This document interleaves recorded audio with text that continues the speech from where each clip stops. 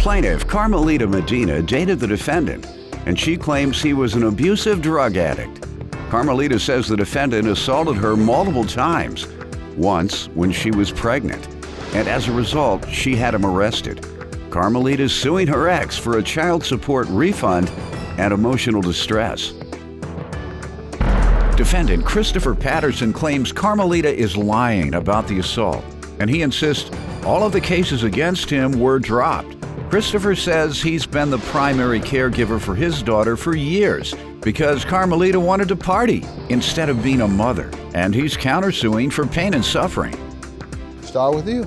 Okay, Chris is my ex-abusive, drug-addicted ex-boyfriend. We started dating in June of 2007, and it didn't start getting violent until around, when I found out I was pregnant, that was in September of 2008. One instance was when I was 7 months pregnant. It was in April of 2009. Chris picked me up from work, and he began, when I got in the car, he just began hitting me. And it continued until we got to his mother's house, in which we went in the house, we were fighting then, and he locked me in a room and left with my car. But he claimed the reason was? No, he was drunk. He didn't claim that? Well, he didn't make up something. He was belligerent, and it was going on and on about something his mother told him that I have no idea what it was about. So his mother actually let me out of the room. I called my sister. She took me around the corner to the police station. I filed a police report. He was arrested the next day. They admitted me into the hospital to watch me since I was pregnant. And from then, I had got a restraining order against him. So we separated for a little bit. Then we eventually got back together. Then in September— What happened with the police? What happened with the, well, he went to court, and I went to the first court hearing. He pled not guilty, and I do know that they ordered him to some classes. I don't know what happened after that because I didn't go back to court after that. Then in September of 2009, again, he was drunk, and we got into another fight, and he went to go swing a bottle at my head, and I blocked it, in which he broke fingers on both of my hands. So I had surgery for that, and I had casts on both of my hands. Police? So I went to the police again. He got arrested. Again, another police report was filed, another restraining order against him. And again, due to stupidity, I went back. And what happened with the police? I didn't press any charges. So we again tried to work it out. And we finally broke up. It was in December of 2011.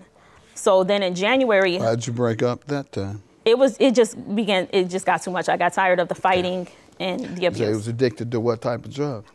He would do pills. He was on pain pills, other things to get him off of pain pills, as well as cocaine. He would sniff here and there. Then for January of 2011, when I finally did leave, January 2012, I'm sorry, I went to get my daughter from him. He was drunk. So I came back with the police. What do you mean get your daughter from him? Well, when I left in December, he wouldn't let me take my daughter with me. It was the end of December. So did you call the police then? Yes, but they told me that it was a family issue. Custody issue? Right, so I had to take it to family court. So I immediately went, because it was the weekend, I went that Monday and went to the judge. I got an immediate order for custody. And I went back with the police, and child protection got involved because he was drunk and had her in the house with him. So they granted me sole custody, and he eventually got supervised visits. So, and it was, I believe, in May of 2014, we got joint custody. No, I'm sorry, October of 2004, we just got joint custody. So, of what? 2014? October of 2014, right. And I recently just got married in May. So after that, it became a problem when I would go and pick up my daughter. There was no day specified in the previous order. It was just any day that we agreed upon. About visitation. Right. So it just said 24-hour notice and any days that we agreed upon. So at that point, we had verbally agreed to split the weeks. Getting to the current custody order, I have her from Thursday mornings until Sunday evening. Still joint custody. Right, still joint custody. And it also said in there that he couldn't leave out of the state without notifying the courts 2 weeks ahead of time for vacations or anything. Okay. So during that process, it also had in there that I was able to take her, because we were planning a family vacation, to Disney World in July, in which I did. During that time that I was gone, that's when Mr. Patterson went to the courts and filed for child support. No, he filed for child support. And he was granted a temporary order, but I wasn't at the court date because I was out of town. That was in July. July? Right. So that's what brings us here today, because from that, they started garnishing my paychecks and taking any income that I had to pay to Mr. Patterson. How much did you pay? It was awarded him $100 a week. How much have you paid? $1,582. All right. And $52, I'm sorry. All right. I'll get back to you and let me allow him to give some background. Sir? Okay, sir. I was with her in 2007. We stayed together about 7 years. The whole time that we were together, I was the primary caretaker of my daughter. She was a party girl. But you lived together, though, yes, right? we lived together for 2 of those, like 7 years. She was a party girl. Got her. This is the type of stuff she liked to do. I got pictures, and there's more, but I didn't think they were appropriate for the court. That's the... Yeah, you don't know whether they were or not. Don't you choose what I'm gonna see. All right, so you're showing that she wore sexy outfits when she went out. Big deal. That's how the relationship was. She was cheating. I was at home taking care of the baby. You caught her cheating? Yes, I did. Describe that, since she described all the, and we're gonna get to whether you want to defend these assaults, but what is it you want to say she did to you? She had other boyfriends that, I would see text messages, and, I would catch her cheating and stuff like that. Give me another catch other than text messages. Text messages, I've seen her out with people before. All right. Just things like people told me things. A guy called me before, threatening me, talking stuff. And, is that true? No, that is He's not. making all that up. Yes, every single thing. Yes, he is. Good enough. You said he's making every single thing up. That's enough. Do you want to respond to the assaults? Oh, the assaults? She made all that stuff up, sir, because I wouldn't let her see the baby, and I'm going to get to that. Because when we parted ways... Were you ever convicted of any of these? No, all of that charges were dropped because it didn't add up. Okay. And I wouldn't let her see the baby. That's when she would get crazy, or she would accuse me. I was working and going to school a lot. She would accuse me of cheating and stuff like that, and she would get violent with me. You were going to what type of school? College. I was going to college. So I was the primary caretaker of my daughter for her whole life until I decided to move to Florida to better my child's life. I had finished school. When you say primary, you all didn't share sole custody, as she says? On paperwork, yes. She says you all went to court for custody, yes, and they gave her sole custody. They didn't give her sole custody. I agreed to. Why? There was a law guardian.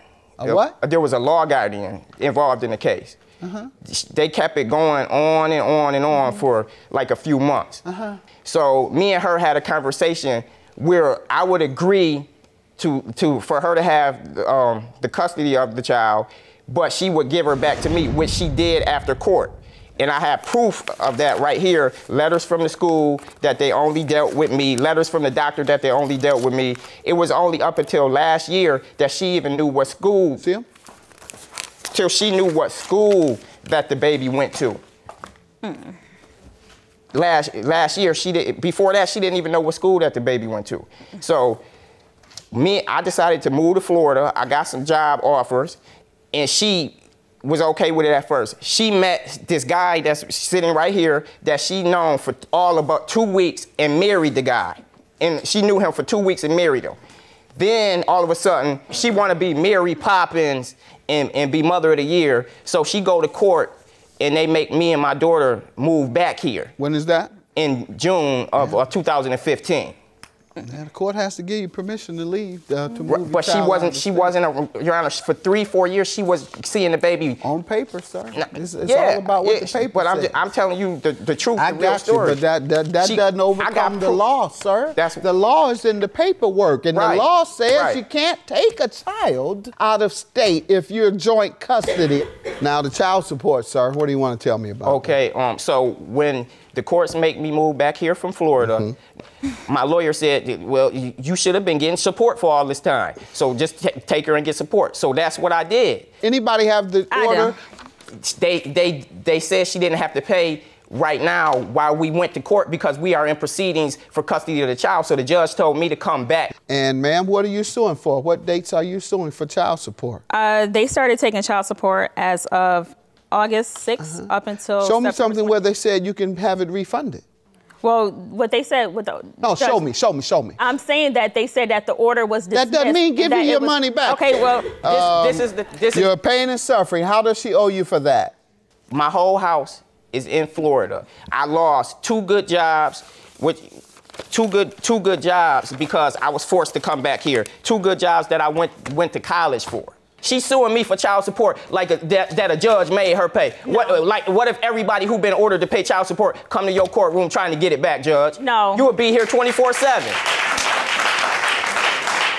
No, Your Honor, can I say why that I am suing for the child support since Chris is... You've already said it. No, you didn't let me get into the child support. You speak through the orders, and your order said nothing about you getting the money back for what you already paid. I do believe you probably trumped up these charges and all the other things that he was held for. You said he was convicted. Do you have that? You said he was convicted of the first one. Do you have that? I said I went to court for the first date. And you said he pled not guilty, but he had to go through a program. You don't go through a program unless you're guilty. A judge can't order you to do nothing. No program unless you're guilty. Your claim for $5,000 is granted for pain and suffering. Yours is dismissed. Yours is dismissed. Have a good day. Thank you. Please, can we go? Thank you. Oh my God, I can't believe he just... That's all I want. I just want her to get the help she needs. I can't believe he just won. And if that's her husband, if he love her, he'll get her the help she needs. Don't address him. Because she lies. She lies. You're a woman. She lies. I understand. And you're standing with a domestic violence. You in love and you confused. Come to a real man. You in love and you confused. Good job to you.